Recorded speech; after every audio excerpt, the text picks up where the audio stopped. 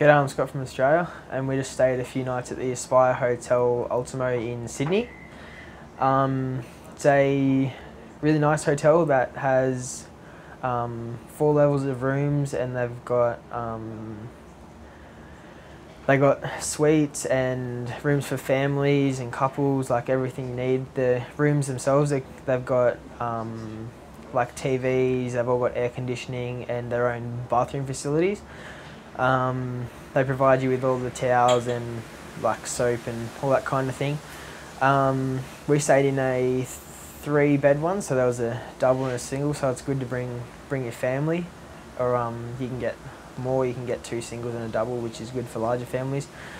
They also have conference rooms downstairs and a restaurant with breakfast.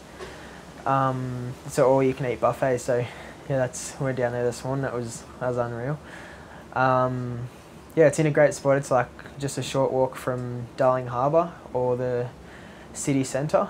Yeah, Darling Harbour has pretty much everything you need. It's got movie theatres, and you can just go for a nice walk around and look at all the boats, and there's stuff to see and do around there. They got restaurants and nightclubs if you want to go check them out.